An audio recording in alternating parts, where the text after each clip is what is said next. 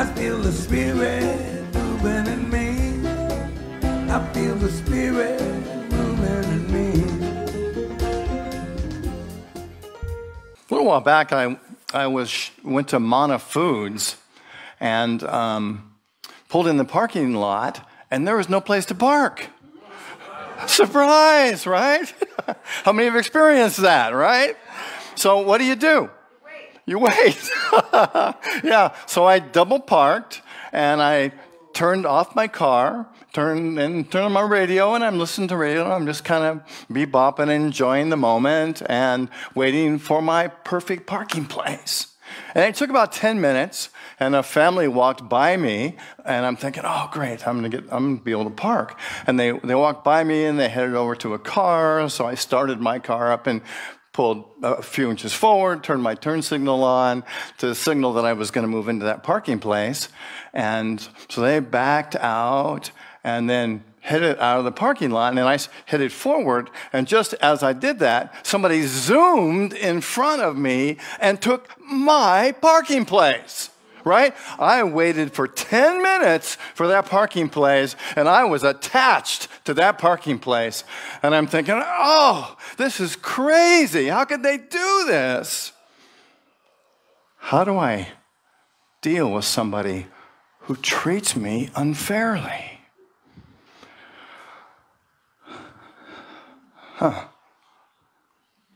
So today we're talking about the spiritual art of dealing with challenging people. Anybody have challenging people in their life? Yeah. Or is it just me? Is it just me at Mana Foods, right? We all have people, doesn't seem like it.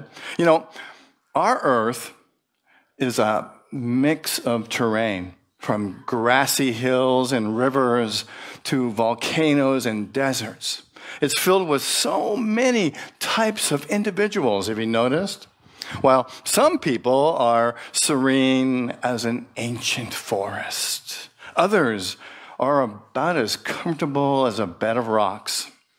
So what happens when one of these bed of rocks people comes into our sphere, into our life? It could be a boss, a friend, it could be a spouse or a significant other, or even a stranger who steals our parking place at Mana Foods. So how do we stay centered?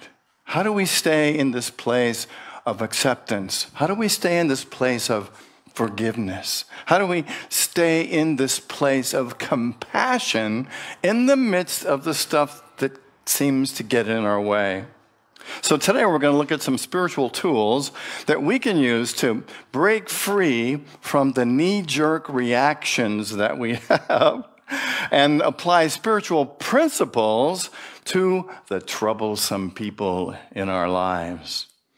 And you might even discover a pattern in yourself where you might sometimes be one of those troublesome people. Can you imagine?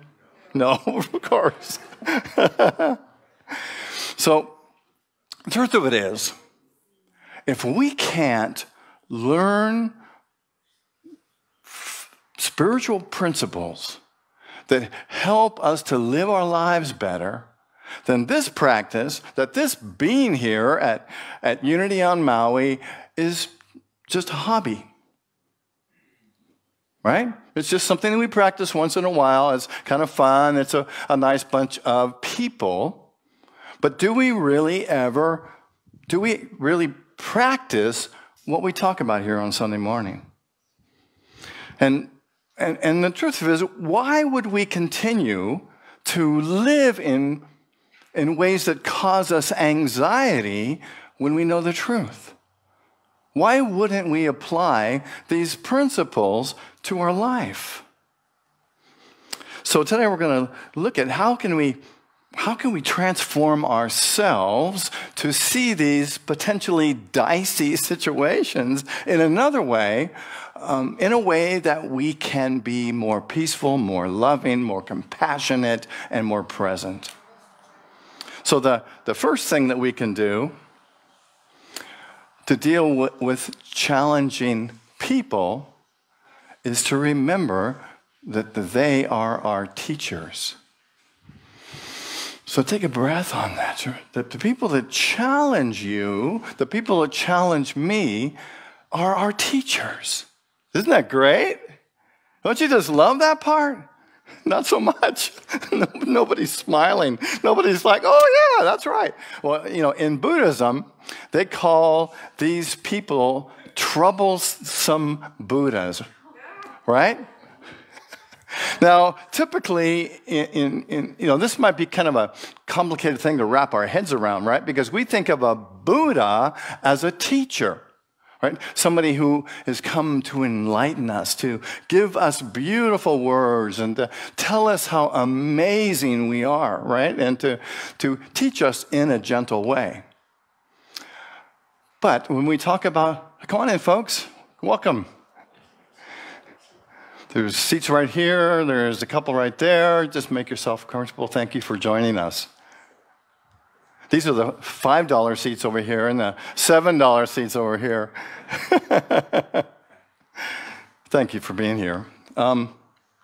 So when we talk about the troublesome Buddhas in our life, we're not talking about the Buddha, right, who was this enlightened being who had so much to teach us.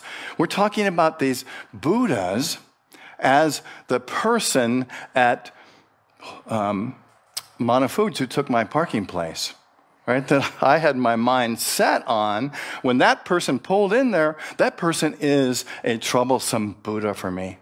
It's a troublesome person that has a lesson for me to learn. And he's totally unconscious to it. He's just doing what he does. He just showed up at Mana Foods just like I did, saw a parking place, didn't realize, I don't think, that I had been waiting for it for 10 minutes, and he just pulled in and whoo! I'm happy about it. But I wasn't so much. But if we can change our thinking to realize that the troubling people in our lives are teachers for us, if we can change our perspective and the way we see the situation so that we can discover what it is that we can learn about that situation.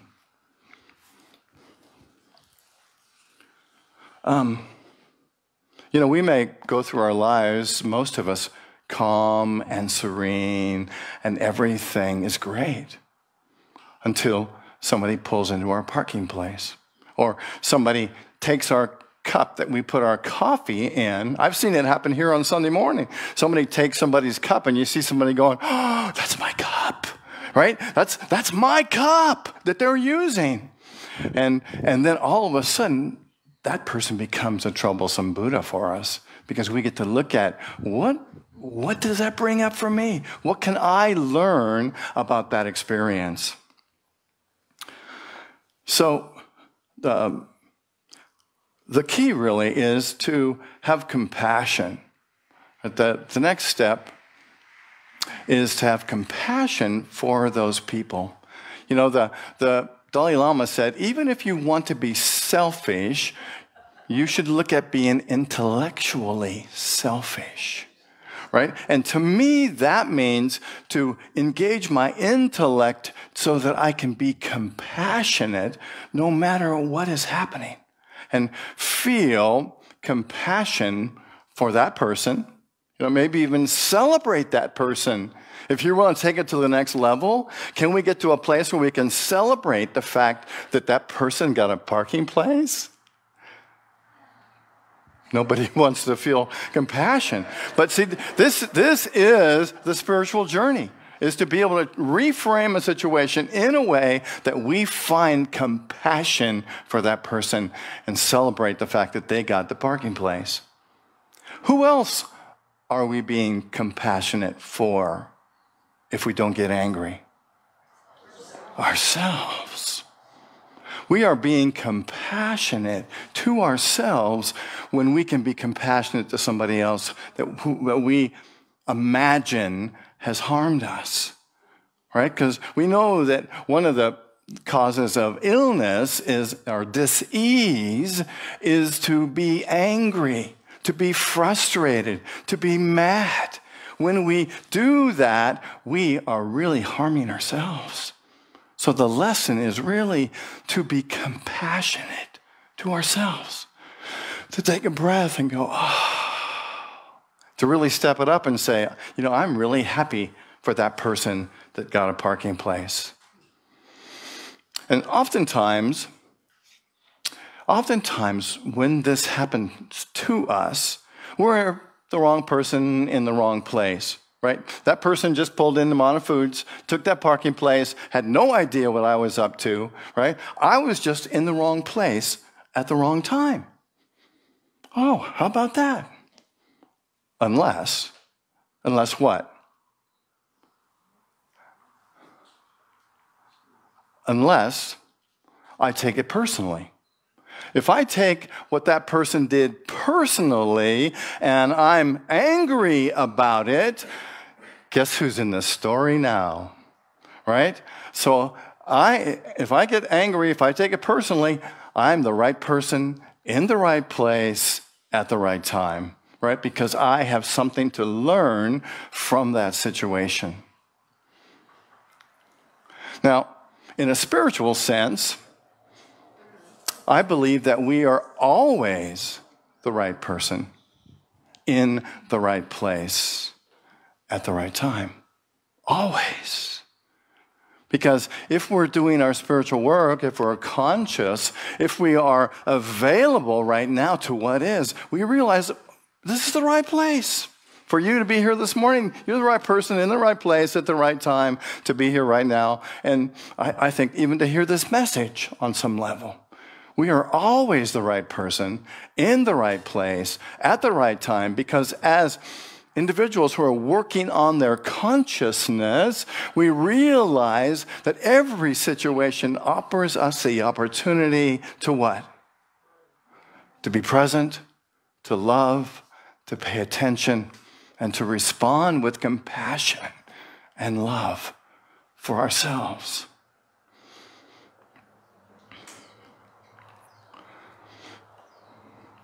The second thing that we can do to deal with challenging people is to respond with compassion. Breathe into that. Just feel that. That's really our work. That's really our spiritual challenge or opportunity, is to be compassionate wherever we are, to love ourselves, to love others, whatever appearance is going on, whatever situation is going on.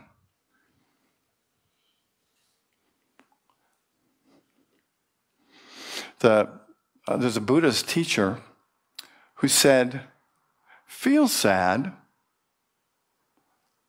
without being sad. Can you see the difference? To be able to feel sad, when something happens, we can feel that sadness, right? And as Ricky Byers said earlier, it's important for us to feel our feelings. That's important for us to recognize that human part of us, to really feel, to be present, to feel our feelings. But to do so without being sad. If we are being sad, then we're taking on that feeling and putting it, we're taking that feeling to the next level and letting it totally embrace us. And that's when we become sad. Can we feel angry without being angry? It's the same thing.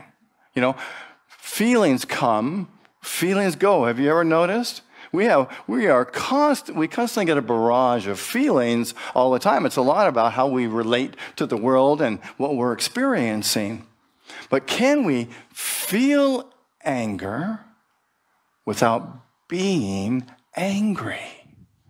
Can we feel the anger? Notice it. Oh, interesting. I'm pissed off, right? I'm pissed off. And just like, this is a feeling. 5 minutes later, I won't be pissed off. The feeling will have gone through me, and I'm not taking on that angry, so I don't have an angry day. I don't have to go around and piss everybody else off and tell them how angry I am because I let it go. Our feelings are just about letting them go. They're just feelings. They're just part of the slideshow of life that moves through us. And if we can feel it, it's important to feel it and then say, and let it go. And be present. Because when we're angry, when we're sad, we can't really be present to what's happening because we've gone unconscious. We're in a trance.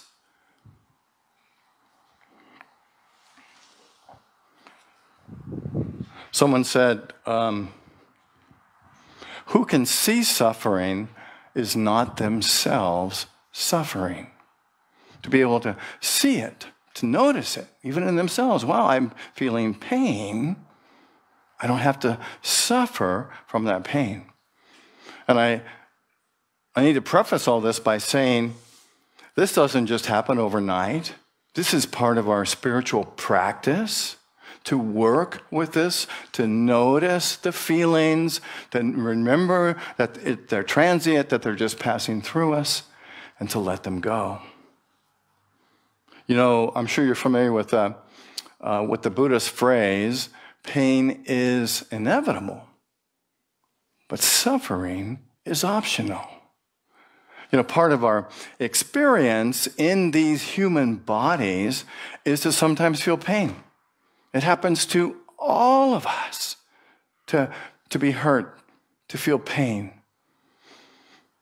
But we make a choice to suffer if we choose to dwell in that pain and allow ourselves to suffer.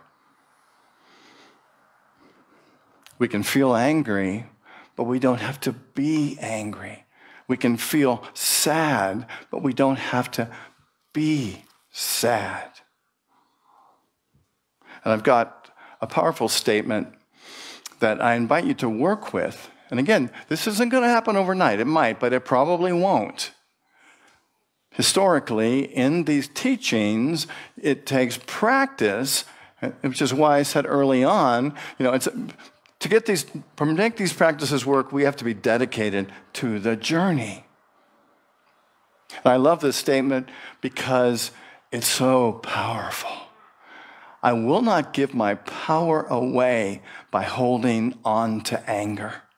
You know, there's the ego, the false self, the contrived self, often thinks that when I'm angry, I'm powerful. Ever feel that way? It feels like we're powerful. I'm not going to take anything from anybody. I'm going to stand up for what I believe and what I want and what I need.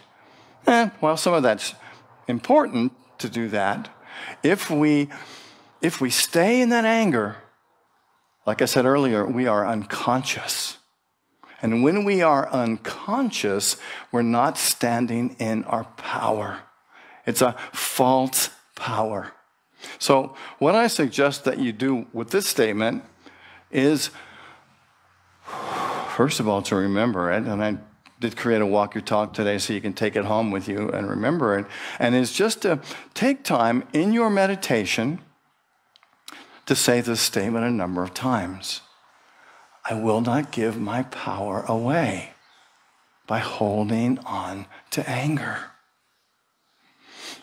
Remember, we're talking about feeling compassion, about being compassionate to ourselves. When we hold on to anger, we're not being compassionate. And another thing that's really powerful with this is to begin to realize when you get that zing of anger. Somebody says something, somebody does something, somebody takes your parking place, and you get this zingo. Ever had those? Anybody? About 3 of us. All right. Well, I've got electrodes up here, so I'm going to zing you. They're in your chair. This is what I do to wake people up. It's a minister's dream, but is to practice that. When something happens and you feel this zingo of anger or sadness, but just go, okay, I feel this. I feel this. but I'm not going to give my power away to it. I'm going to let it go. Take a breath. I will not give my power away by holding on to anger. Say that with me. I will not give my power away by holding on to anger. The third thing that we can do to deal with challenging people is to use the sandwich technique. Do you know what that is? Good. Well, you're going to know. So, once upon a time, true story, there was a monk who used to go and visit a prison every week. And he'd go and he'd talk to the prisoners and he would share truth with them.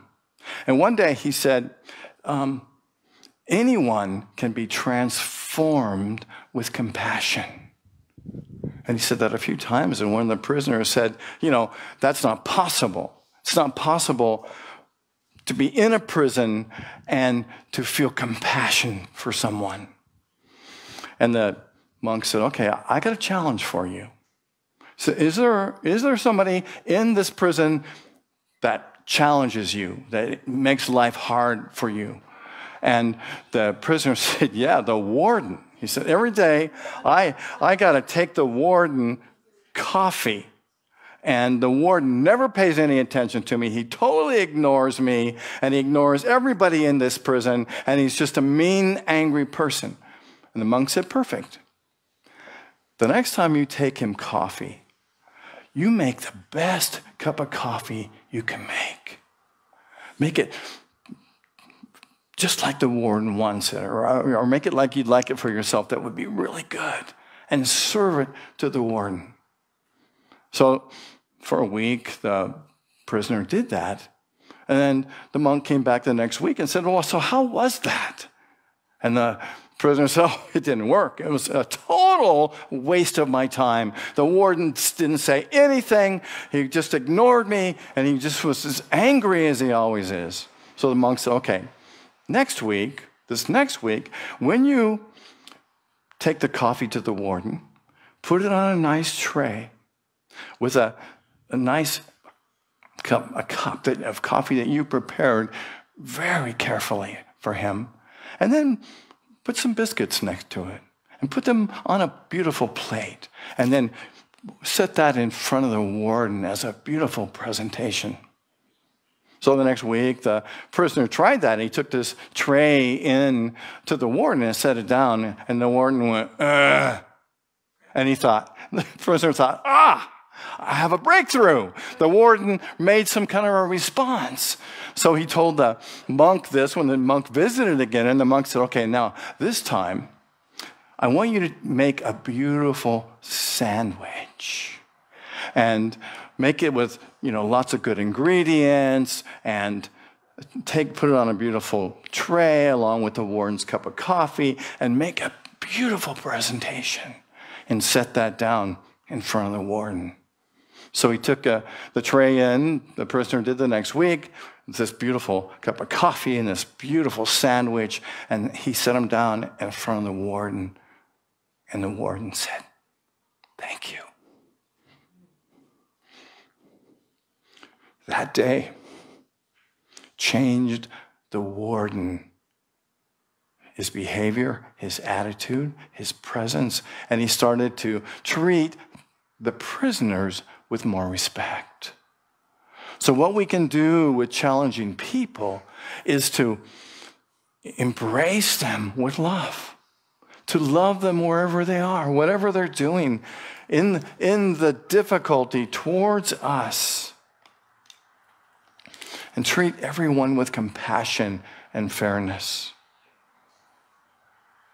The monk said to the prisoner, see, I challenged you, and I won that challenge. Even the person you called the dog, the warden, was able to change his attitude. So we can affect other people with kindness and compassion. Granted, it takes lots of patience and lots of kindness.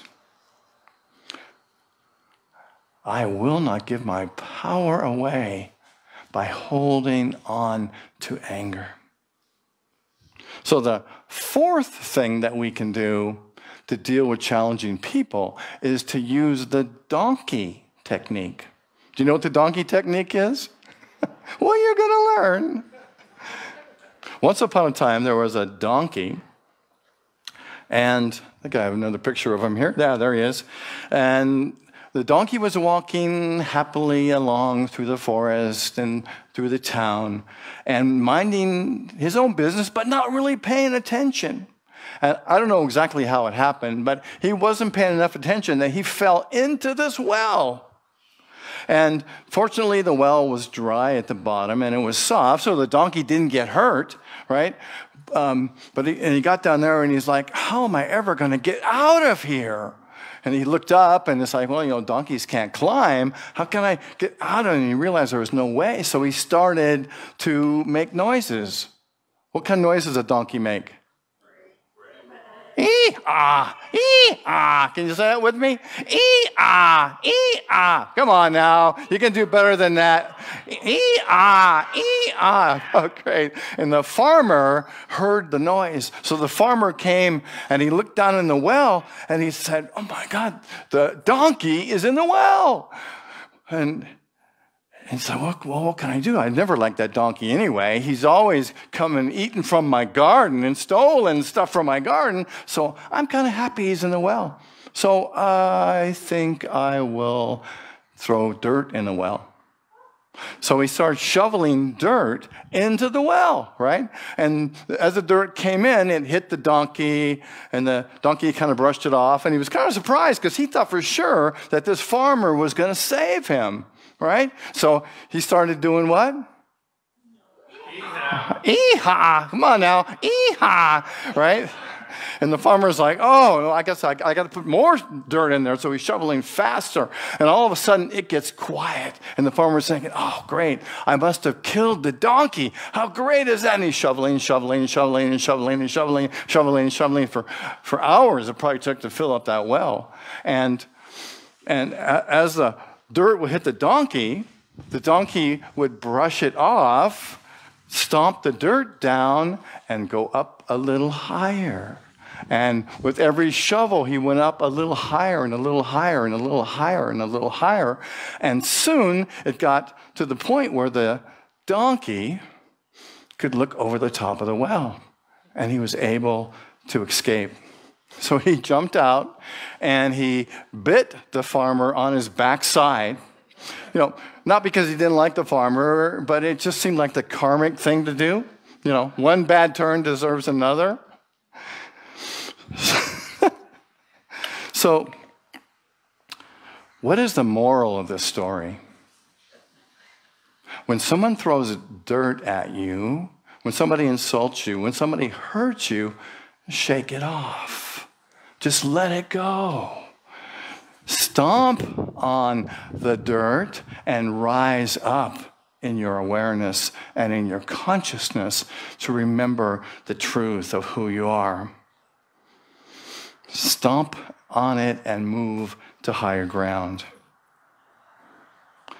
So today, in the spiritual art of dealing with challenging people, we talked about 4 different things. Anybody remember the first one? Okay, I'll give you a clue. See everyone as troublesome Buddhas, right? Second one was have compassion for them and for yourself. And the next one was use the sandwich technique. And the last one, where'd it go? Sandwich technique, and the last one is the donkey technique, which to shake it off, stomp it down, and step up on the road to freedom. So, you might say to me, well, Rev, you know, these. Sometimes we have to set boundaries with other people when we are dealing with challenging people, and that's absolutely true. However, I didn't have another half hour to talk about that one today, so next week I'm going to talk about that in my talk titled, Where to Draw the Line.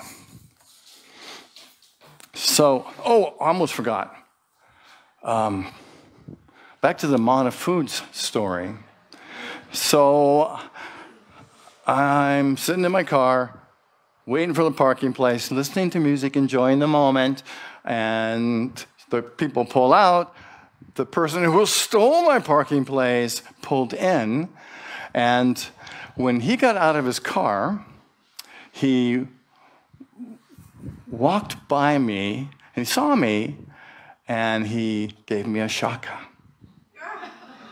And I said, right on, gave him a shaka back. And he left and went into the store, because I will not give my power away by holding on to anger. I am a loving, peaceful expression of spirit. How about you? What will you do next time somebody gets your donkey? I invite you to close your eyes. And let's take a deep breath, breathing into this moment.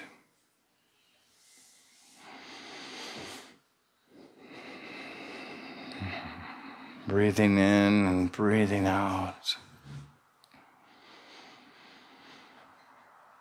Acknowledging the love and compassion that you have in this moment. And connecting with that compassion within yourself. Can you feel it? Even just a little. Imagine that you are connecting with this love, with this peace, with the compassion within yourself. And then imagine that you can amplify the feeling.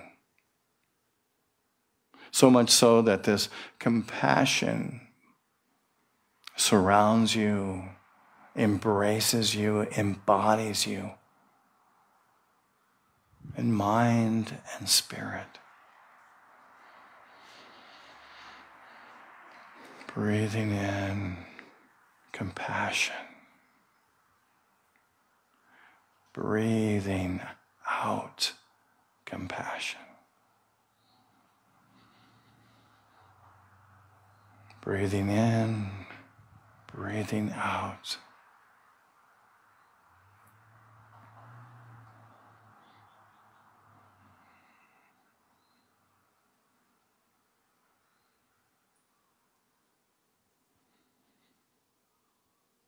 And take just a moment to feel this compassion, this love. And to imagine that you can release it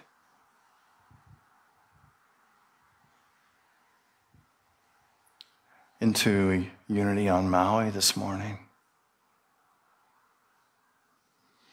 That you can release it into your family, into your friends.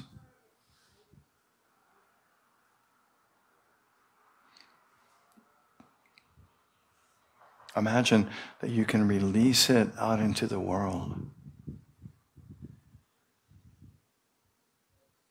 That the entire world, the universe, is blessed with compassion.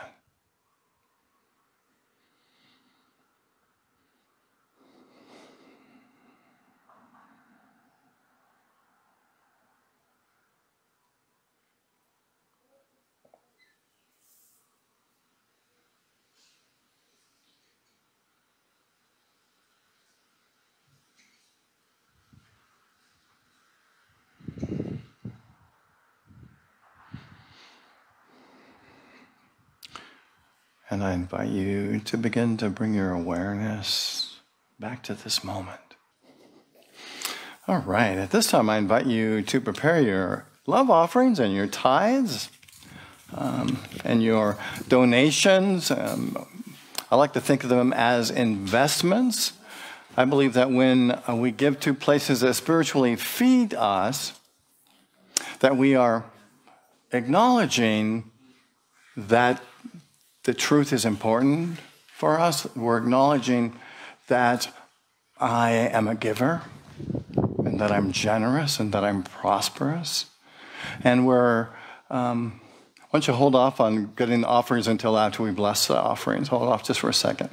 And when we give, it says something to our consciousness that this is important, and so important that I'm investing in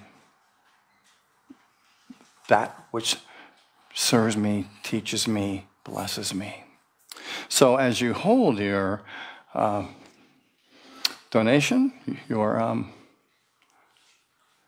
this thing wants to either go too fast or too slow. Your investment, your donation. Let's affirm and pray together our affirmation of prosperity by saying it together. Shall we do that?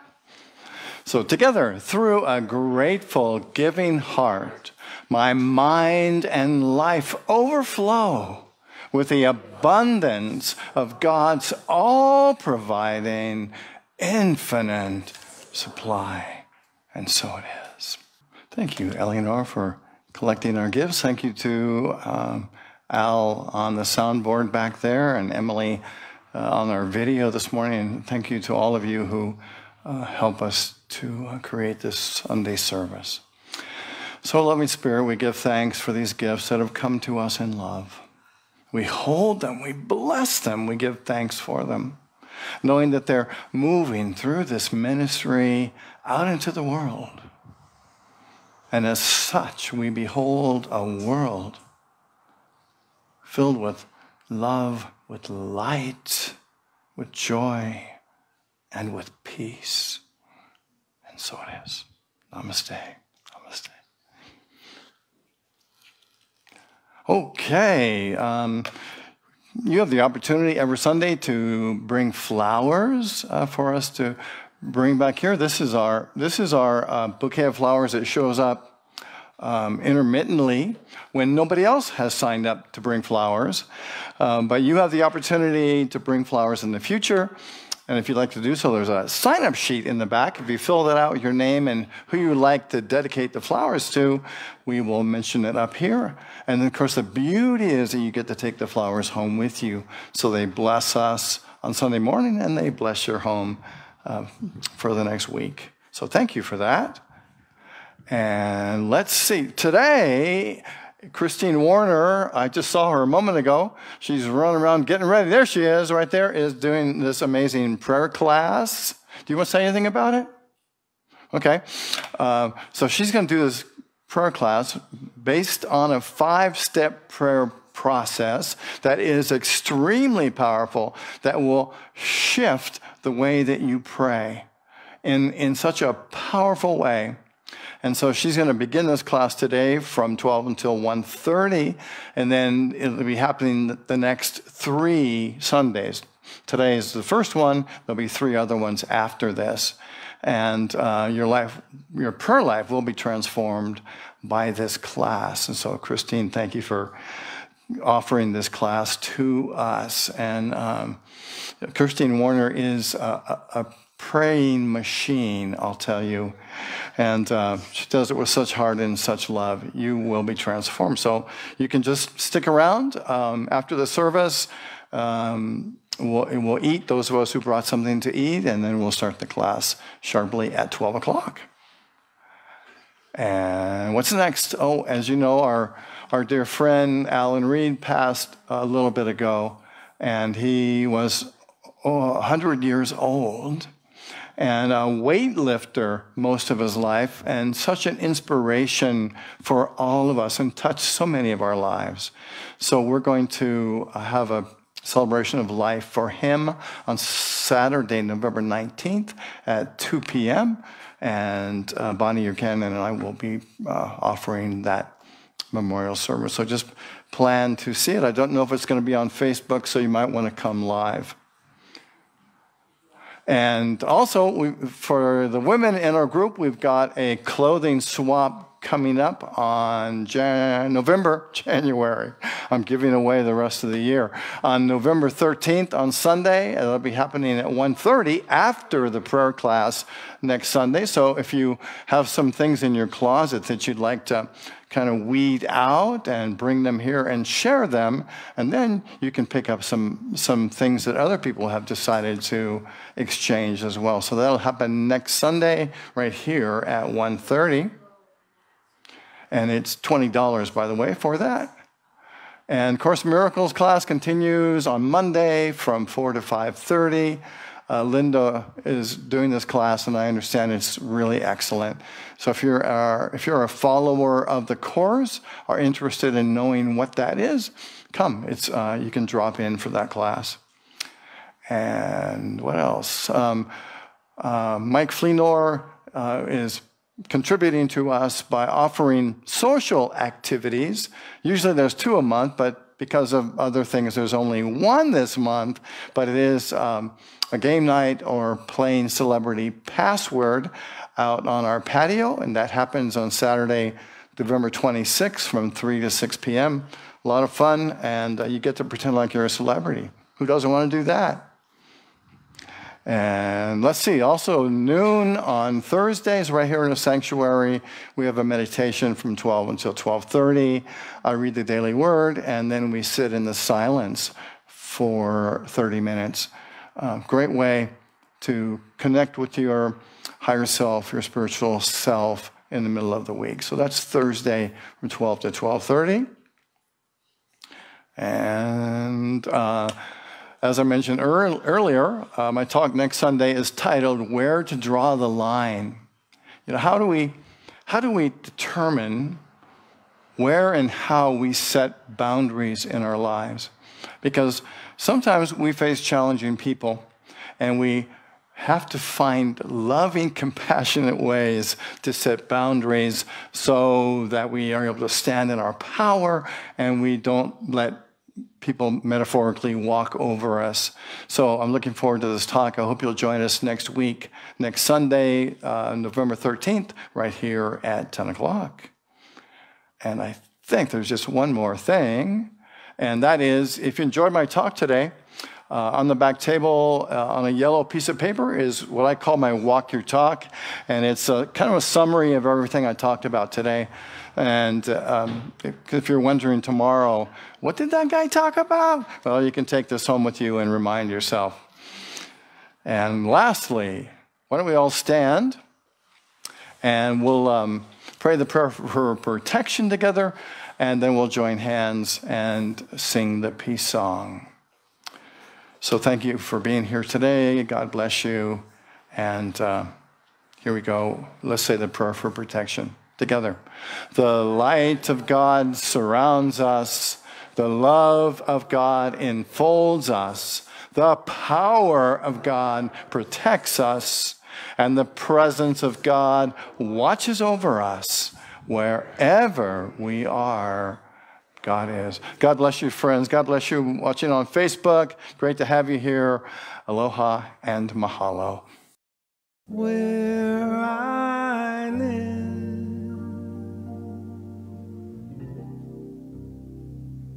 they're all raised.